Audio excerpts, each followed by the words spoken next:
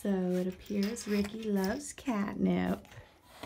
He's a tiny bit overstimulated right now because I did just weigh him, but he did very well, and he's only down 1.5 ounces, so not bad at all.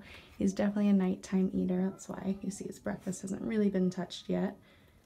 Good boy. So sometimes catnip will help with that too. Right? Good boy. I know. But you're a good boy. Yeah. Yeah.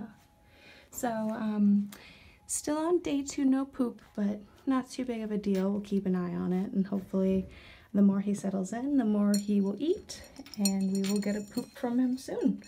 But definitely nice to see him coming around. Kitty mail.